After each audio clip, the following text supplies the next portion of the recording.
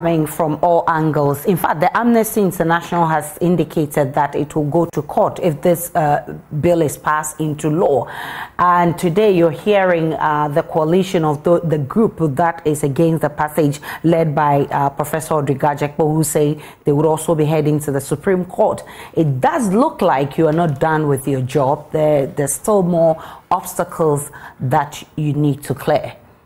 Well, Michael ends by saying that I drive a $100,000 car, and so my focus should not be on the sexuality of people. Well, your whole job is about getting funds from the aberration of other people, and you think that you have a moral right to talk about something that's a law.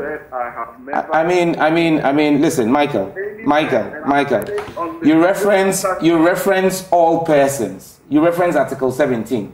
I've said to you on this platform already this evening, don't read the Constitution in bits. Article 17.4. Michael, let me give you an education, please. Article 17.4, the Article 17 that you say says all persons. Go and read 17.4. I've told you, don't read the Constitution in bits. Read it as a whole. Article 17.4 says, nothing in this article that you have referred to shall prevent Parliament from enacting laws that are reasonable, necessary to provide aid for the implementation of policies and programs aimed at redressing social, economic, or educational imbalance in the Ghanaian society. When you have people who are born with 6 fingers, it is not considered, or 6 digits, it's not considered the norm, because it's a 1 in a million occurrence. The fact that you have individuals who choose on their own to carry out what society does not consider normal does not mean that we must make it normal. And that is an educational and societal imbalance that Parliament has rightfully passed the law under Article 17.4 to deal with. Go and also read Article 39, the cultural imperatives that have been imposed on the state. So read the Constitution as a whole and don't read it in bits and pieces. And Amanda makes the point that I should go and look at what informs the statistics. Amanda, you are saying that people's aberration, their abhorrent sexual preferences makes them suicidal because they need help. And you think that we should now accept that aberrant behavior, that abhorrent practice, and now have to deal with giving them... Why? Is it because you think that will open a room for you to now do research? But listen, people do research today into pedophilia. People do research into money laundering. People do research into all kinds of vices. It doesn't mean they have to advocate for it. The moment you begin to equate advocacy to research, you've missed the point, Amanda. That can never be the basis of research. Research can never be equated to advocacy, and the moment you do that, I see you've lost the plot. Okay, so the point we'll make here is this. Amnesty International... And you see, another point Amanda makes, that she's seen a rise in violence. I challenge you, Amanda. And you see, we did this when we had the open session for all of these allies to come into Parliament and appear before Parliament. We asked them for evidence of either a job or a hotel or any discrimination against a person, wrongfully so. None of them could produce an evidence. On this show, I'm calling Amanda out and saying she should give us one instance, of increased violence against a person because of this bill. Look, it's easy to say the things you are saying, but trust me, so long as God gives me breath, I will continue to hold all of you to strict proof, because it is clear that the intent behind all of this advocacy is economic. Aisha, let us call people out. It is economic. It's about the funding they will receive. The funding you receive. Do you have proof? Absolutely. CDD is sponsored. No, CDD's research, and Michael is here. CDD's research on this bill was not funded from their own. It was funded by donor partners who have an interest in pushing LGBTQ. You should deny it. Amanda's research is sponsored by groups that are pro-LGBTQ. Don't deny this. This is fact. So if people are thinking about the money they get for their research, and for that, they think that Parliament should sit down for the innocence of our children to be taken away, Where are we going as a country? In terms of assent, they should state the source of your funding. Okay. I am challenging you to state the source of your funding. Michael, give me a second. I'll come to you too. All right, so go ahead and respond in 1 minute, please. This very Ghana state we live in today, right? Where are we? Who is funding us today? So you are not disputing that you are funded by groups that are interested in LGBTQ. You are not disputing it, because we need to call the CDD out on this. The CDD does fantastic work, but on this matter, we'll call you out. Asked him to deny or confirm, so he's doing that. Michael, go ahead. The state that some judge is a minister, is a member of parliament for, is it not being funded partly by donors?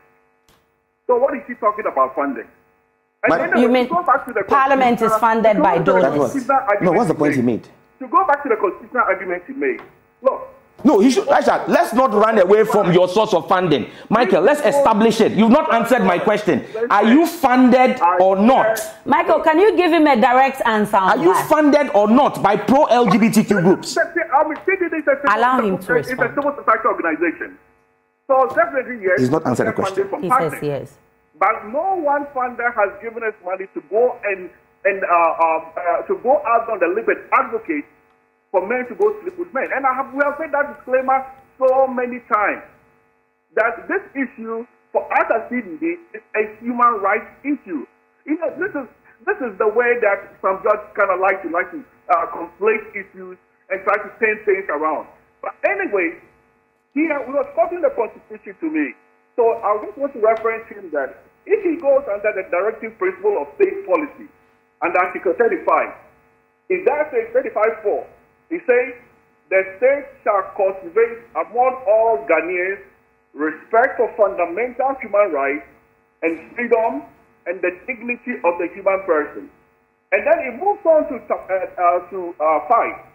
And he says, the state shall actively promote the integration of the people of Ghana and prohibit discrimination and prejudice on the grounds of place of origin, circumstances of birth, ethnic origin, gender, religion, creed, or belief.